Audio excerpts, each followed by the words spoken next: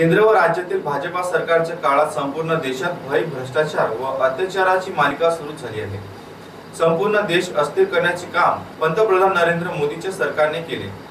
सरकारच्या कारभारावर जनता तीव्र नाराज असून शेतकरी आत्महत्येचे प्रमाण दिवसेंदिवस वाढत चालले आहे। शेतकरी, शेतमजूर, व्यापारी सोबतच सर्व घटक सरकारमुळे त्रस्त झाले आहेत। दुष्काळ सदृश्य परिस्थिती, मंदी सदृश्य वातावरण यामुळे मोठ्या प्रमाणात महागाईचा भडका उडाला आहे।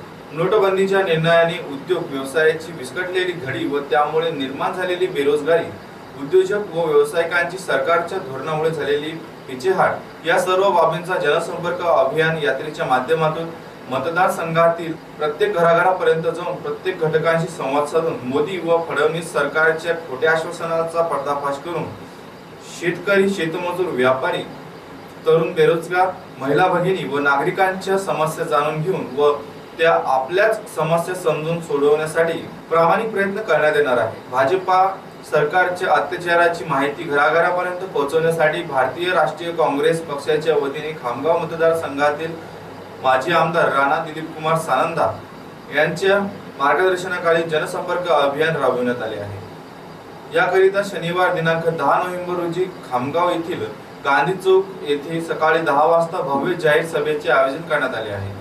या जनसंपर्क अभियानास अखिल भारतीय काँग्रेस कमिटीचे सचिव आमदार श्री हर्षवर्धन सपकाळ, जिल्हा अध्यक्ष आमदार राहुल बोंद्रे, माजी मंत्री तथा आमदार अब्दुल सत्तार, आमदार वजाहत मिर्झा, महाराष्ट्र प्रदेश काँग्रेस कमिटीचे सरचिटणीस ॲडव्होकेट गणेशराव पाटील, महाराष्ट्र प्रदेश काँग्रेस कमिटीचे सरचिटणीस शामभाऊ उमाळकर, महिला प्रदेश काँग्रेस कमिटीच्या सरचिटणीस जयश्रीताई सळके, डॉक्टर सौ तबुस्सम हुसेन, महाराष्ट्र प्रदेश काँग्रेस कमिटीचे अमरावती विभाग समन्वयक धनंजय देशमुख, अकोल्याचे माजी महापौर तथा बुलढाणा जिल्ह्याचे प्रभारी मदन भरड, बुलढाणा जिल्हा महिला काँग्रेसच्या अध्यक्षा ज्योतिताई ढोकणे, खामगाव मतदारसंघाचे निरीक्षक सुनील सपकाळ व कासम गौड यांच्यासह जिल्ह्यातील ज्येष्ठ नेते तथा पदाधिकारी यांनी मार्गदर्शन केले आहे।